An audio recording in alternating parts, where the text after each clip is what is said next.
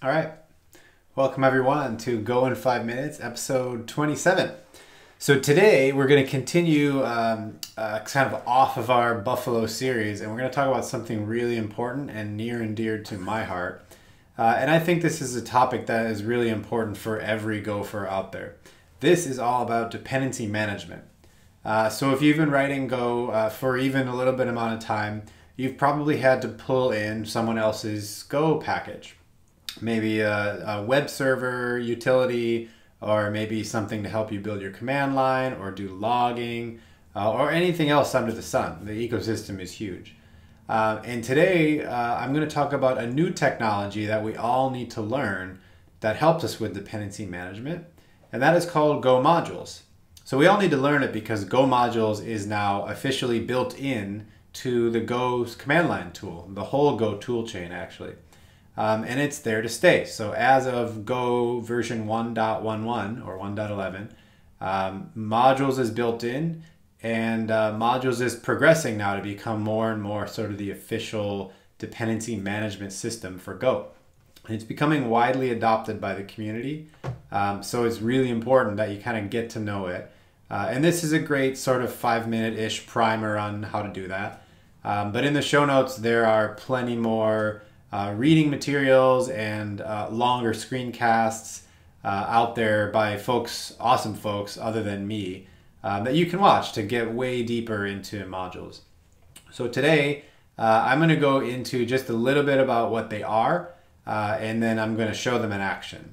So instead of reading this whole README for you, I just want to point out that at the very highest level, modules are not part of a third-party CLI, so this isn't GoDep or Glide or anything like that. This is built into Go, so all the logic for modules is written down on the Golang wiki, on the Go GitHub directory, GitHub repository, and Go modules does not use the local vendor directory, and it also doesn't have to use the Go path.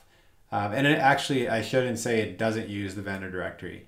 It doesn't have to use the vendor directory. And also, you don't have to use the Go path, although you could if you want. And then another thing is that you don't have to pull modules down from the version control systems. You can pull them from other places too. And we'll get way deeper into that in another episode. Okay, so let's get into it. We have basically a very simple web server here. So I'm using the Gin web framework, and you can go read up on that. Just go to this web address.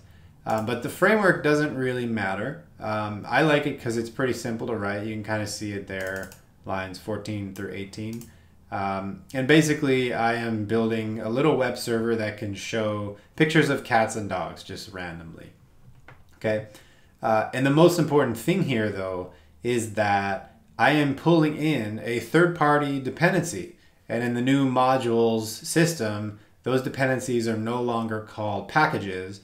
The whole Gin framework is called a module. And then under the Gin framework, under the Gin module, there are a bunch of packages. Okay? So I'm pulling this thing in, and the way that I indicate that I'm pulling it in is in this go.mod file. So when I do a go get github.com/gin-jonic/gin, then the Go module system is going to go grab the latest version of Gin.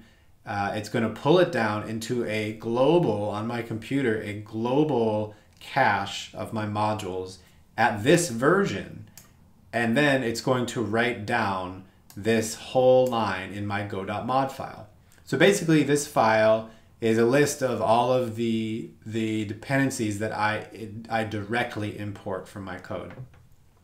Also, the go get command is also going to go and figure out what are all of my transitive dependencies. So those are the dependencies that Gin pulls in, that Gin requires, or the dependencies that Gin's dependencies pull in, and all the way down this tree. Okay, so these are all called transitive dependencies. And even more than that, the go.sum library, the go.sum file has these checksums. So these make sure that if something changed in Gin or any of its transitive dependencies, that the Go tool will be aware of that, and it'll know that, hey, this isn't the same code that you originally were relying on. Okay, so that's a nice feature too. So code can't change out from under you. Okay, so then we've got our code. So we've got a web server here. We've got a main handler, and this just kind of prints out an HTML page. We've got a handler to show cats, and we have a handler to show dogs. All right, so the really important thing is, let's see how we can pull in and build and run this entire application.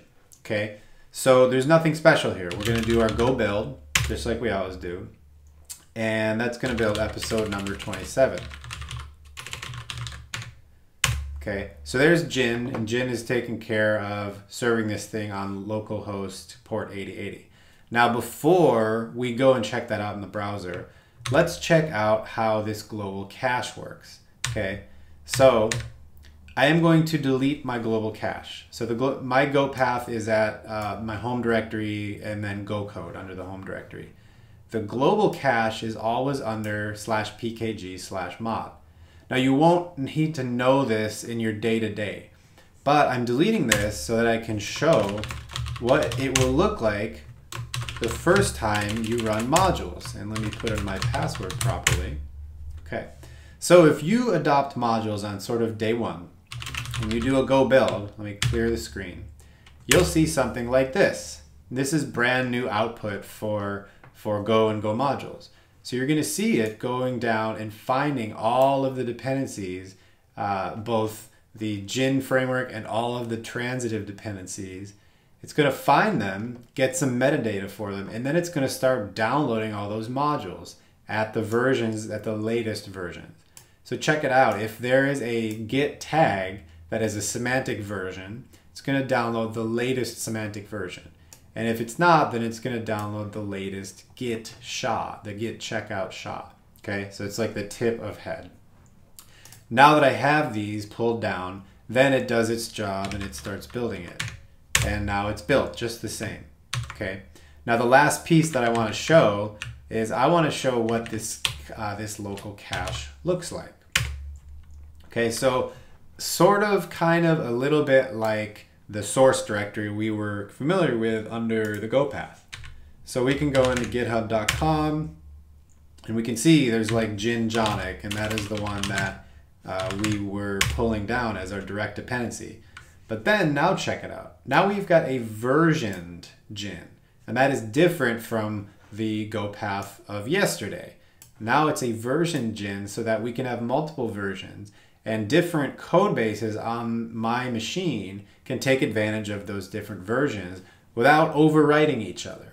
So that one is really, really important. Okay, so now let's just have a little fun and let's run episode 27. Let's go to port 8080. If I could type.